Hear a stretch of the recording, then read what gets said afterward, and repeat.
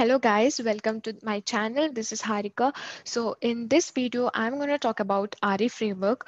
So before we get into the details of RE framework and how that actually looks like and how that gonna work in your projects, so I wanted to pick two major things like what and why.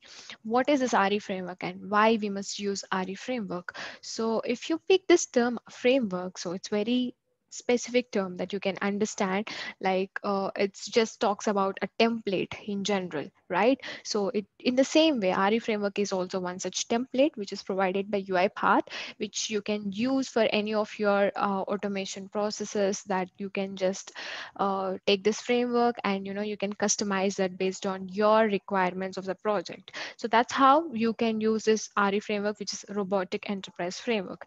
And if you ask me why we must use this RE framework, so I can say any of the automation projects that you develop will not work 100% as expected, right? So that's where the exceptions comes into picture. So I can say the most important capability that RE framework is having is the exception handling, robust exception handling. So if you have a automation process that if you are expecting that it's going to work like as you expect, and if there are any exceptions that would occur, so it's very important to handle those exceptions gracefully, right? So in order to do that, we already have a predefined workflows that would handle those exceptions. So that's where the RE framework plays a major role. So how easy it would be to understand and adapt instead of creating a new one. So that's where we can use RE framework as a part of our projects. So it's very simple and it's very interesting concept. So I would like to take you through all the modules that our RE framework provides and all the workflows that are there inside. And by end of this playlist, you can understand like how this actually works and how you can make this project adaptable for any of the processes. And I can also make you take up a use case that where you can understand the things more in depth. So let's get into the studio and see how this actually looks like and how you can make use of this. So first of all, I have taken RE framework into my studio, and this is how it looks like. And as I have said you, it provides some already developed XAMLs. So using these, you can customize them based on your requirements. So let's see what it is already providing and what it actually meant. So you can make use of anything only if you understand the purpose of it, right? So let's see what are all these folders and how this will be used and where you can use that in your projects. So we have a folder called as data. So we know for any of the processes, data is very important. Data can be input or output or whatever the data it can be. So we have one more folder. So to make it more categorized, we have input folder where you can keep all your input data, and whatever the output you are getting from the process, you can save it in the output folder. And sometimes we use the temporary data, right? Like where we just use it just for temporary purpose and then we will trash the data. So all those comes under the temporary purpose, temporary folder. And we have the config sheet, config Excel file here. So I would talk about config later because that's a huge and most important concept that we will be using in the RE framework. So I don't wanted to go into our config now. So let's get into the documentation folder. So we already have our documentation provided by UiPath. You can just check it out under this PDF file here. So which provides everything in detail about each and every bit of RE framework that you can go through under this documentation folder. And as I have said about the exceptions, so whenever there's an exception, how easy it would be to troubleshoot if you have a screenshot of that exception instead of just a message. So all the screenshots that it would capture when an exception has occurred, that would be stored into a separate folder called as exception folder.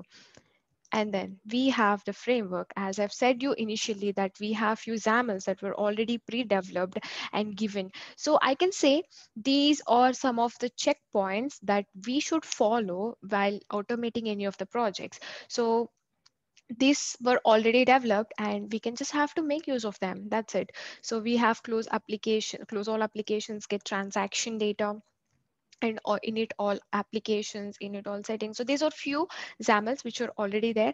I would go into each XAML and explain you what does it does and how you can customize it based on your project. And later we have test folder. So once after you develop the project, the major thing that comes into picture is testing. So we have to test. This is a few unit test XAMLs that were provided already. So whatever the code that we are developing, we have to test them. So these by making use of these XAMLs. And then we have the main and process. So this is the main XAML that I have opened up already, and the process will be under process transaction state. So first of all, it looks like this. And if I have to go in depth of each of the state, so first I wanted to talk about something called as states and the transitions. So whenever we are talking about this RE framework, the two major terminologies I often use are called as states and the transitions. So this is how a state looks like. And this is how a transition looks like. So in order to move from one state to another state, there's a link that's called as transition. So we are moving from here to here when the result is successful.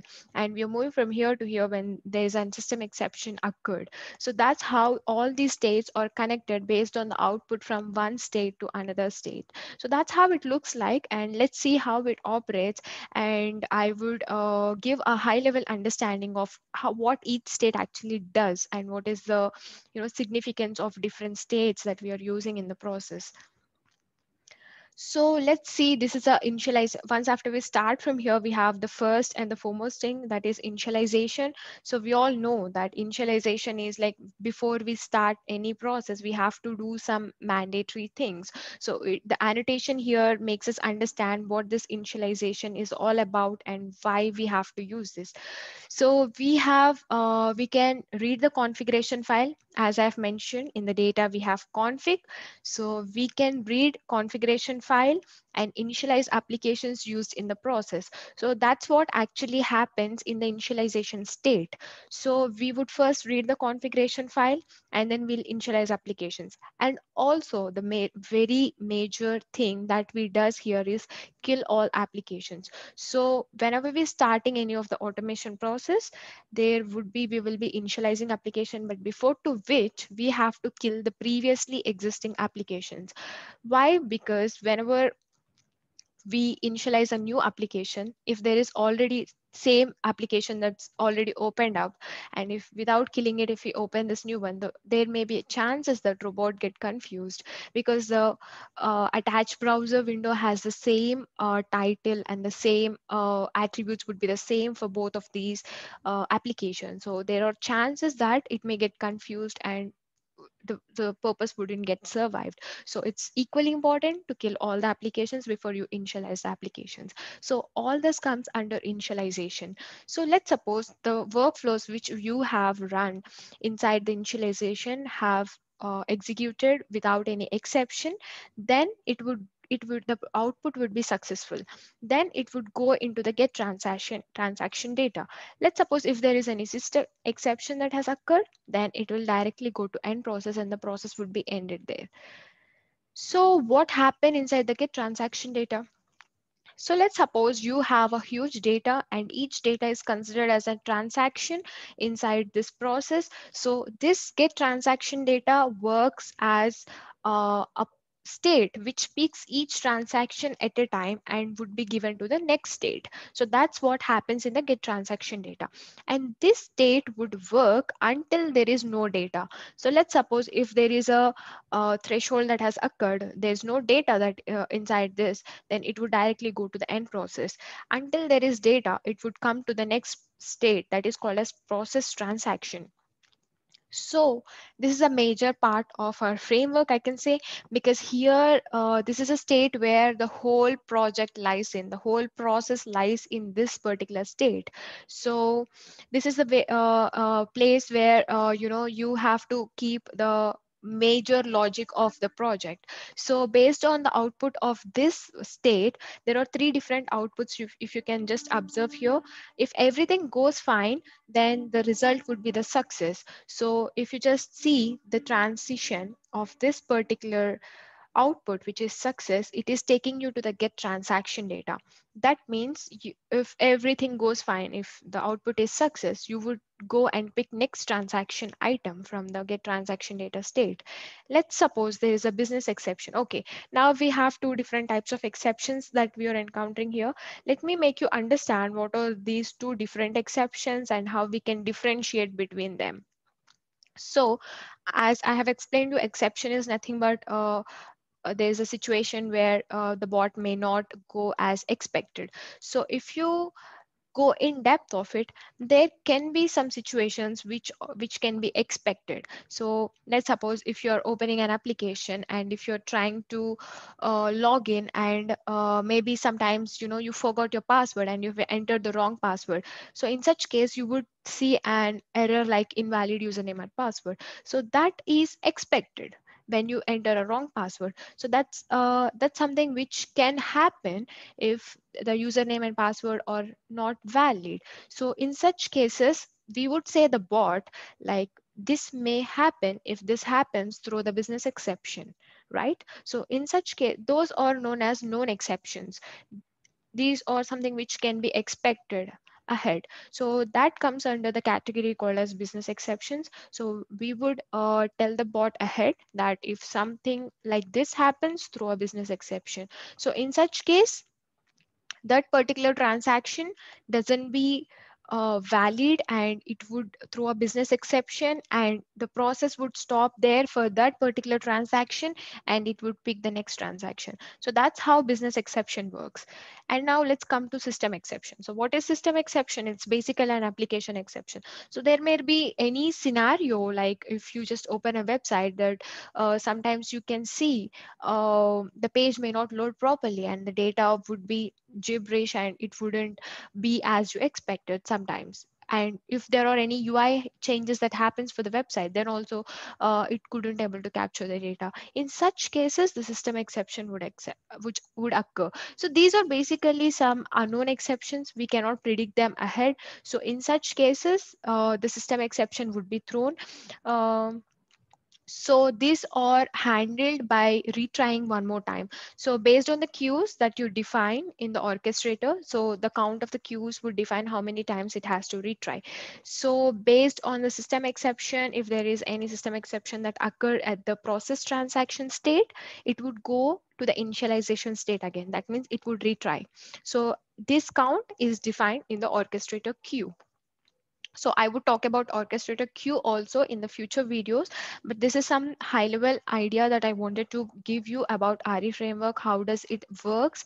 So this is how it looks like, and this is how the transitions looks like, and there are different states here. So let's look into each of the state in detail and make you understand what each state is defined for, what each state actually does, and what are the different workflows are there, and what are the different transitions, and how you can customize each transition. So, and also I would wanted to pick a use case. So the input here can be queues and can be data table. So I wanted to pick a use case from queue and also from one from the data table to make things clearly understandable. So I believe you are clear with the concept of high level understanding of RE framework, how this actually works. So in the future videos, I'm going to talk about how this actually works and all. So I hope you found this video useful. So stay tuned to my channel for further upcoming videos. Thank you so much for watching.